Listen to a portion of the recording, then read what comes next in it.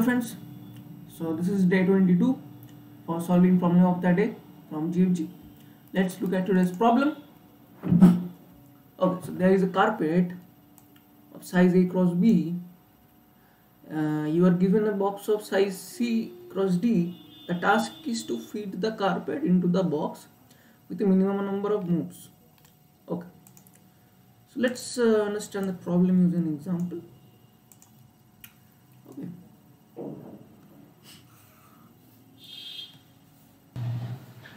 So there is a carpet of length 8 and breadth 13, and there is a box of length 6 and breadth 10. Now I cannot put this carpet into the box because its length is 10 and the box length is 6. Also the breadth is 13, here 10. So yeah. So what I can do is I can fold this like this.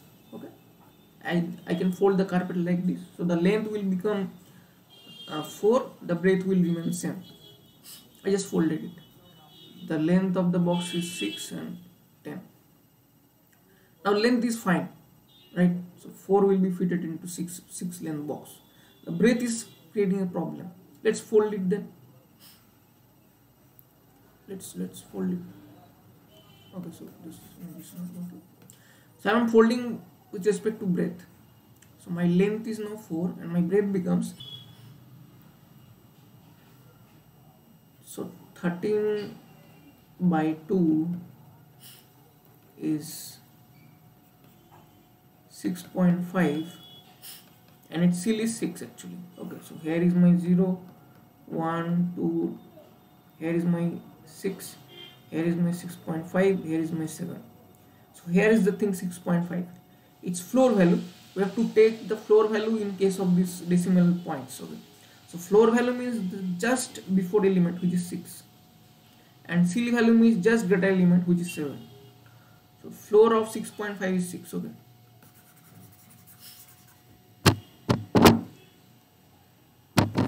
So now this becomes 6 and my box is 6 rods. Now see, length will be fitted, breadth will be fitted. So how many moves do we did? One for folding by length, one for folding by breadth, right? Like this. So there is 2 moves. These 2 moves, right? But the answer is 1 actually. Okay. So my answer is actually 1. Okay. Right? So why the answer is 1? Let's see. So actually what we can do is that, see, if we rotate this, okay, so first if we rotate this, first fold it by length. Okay, so fold it by no, so folded it by length, then it becomes no, so we folded it by here, so we folded it by length, it becomes 413, and then we folded it by breadth, it becomes 46, right? Now let's fold it by breadth and then by length, so it will become what? Let's do it here. So if I fold it by breadth, it will become 8, 6, and if I fold it by length, it will become 4, 6, right? So both of them giving the same results at the end point, right? So for both these cases, the answer is 2, not 1, right? Now what if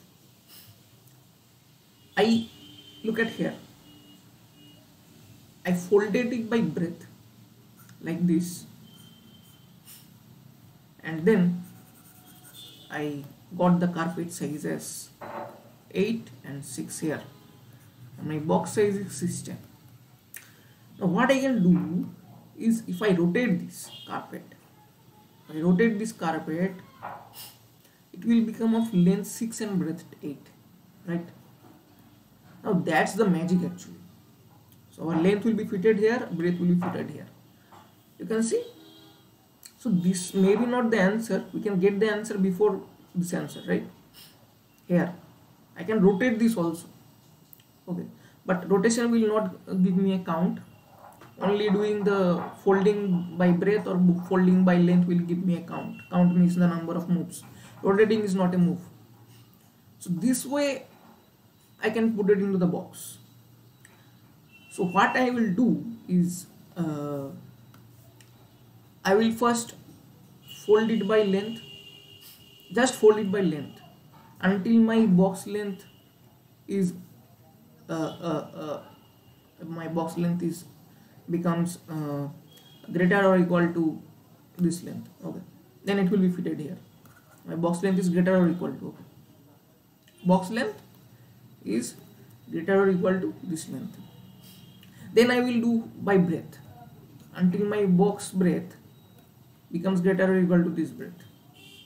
Then I will do here by length and check by breadth, that my breadth length becomes greater or equal to this. I will do by breadth. I will check by length here. Length becomes greater or equal to this. So let's code, then you will understand. Let's code it. Let's keep these variables. B, C equal to C, D equal to D. Now, while my A is less than, what can I say? While my A is actually greater than C. Okay, so then I will do count 1 plus plus. While my B is greater than D,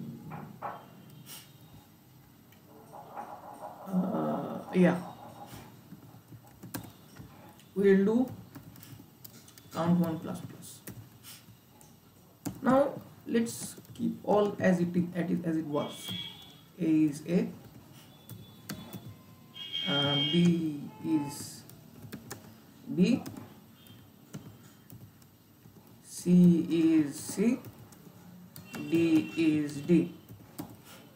Now while my A is greater than D, I will do count 2 plus plus.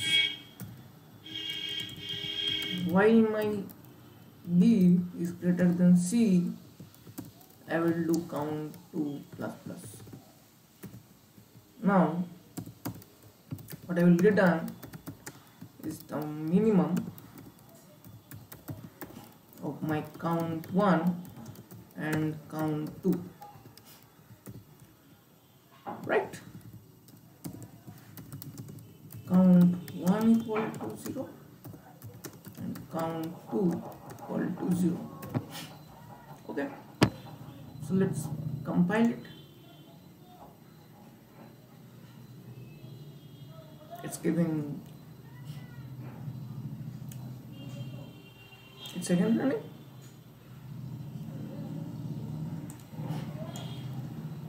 Let's submit it.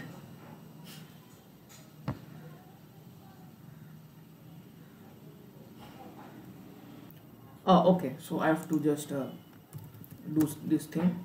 A is equal to A by 2. I have to half it, right? B is equal to B by 2. Same here and same here. Let's compile it.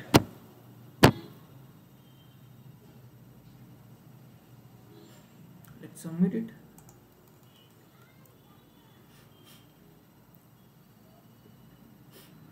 Yeah, so you got it. So what we have done here, this part is doing what? Here is my suppose length L, breadth B. Here is my box length L dash, breadth B dash. I am keep dividing it until I became less or equal to L dash, because I have to fit here, right? So my length L must be less equal to L dash. So I'm keep dividing it and increasing my count. After that, this is this part. After that, this part, what it is doing, it's keep dividing it by 2. Here also we are dividing by 2.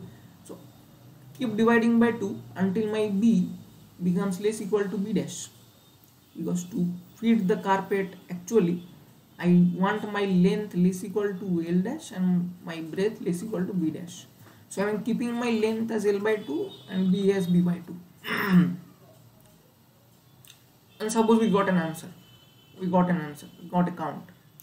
Now I have to keep in mind the rotating part also.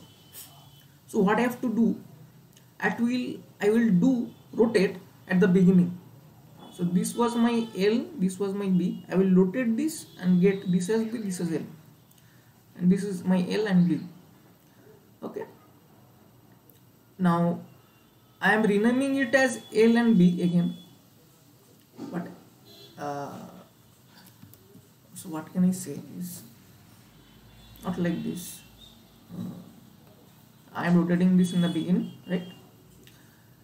And I am renaming this as my L, suppose, and this suppose B.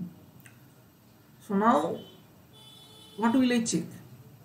I will check from my breadth is this breadth actually, which is L, is less equal to this L or not, and my breadth and my length actually, which is B, is less equal to this B dash or not, right? So what I am saying is what this part is doing, these were my carpet and box, length LB, L dash, B dash.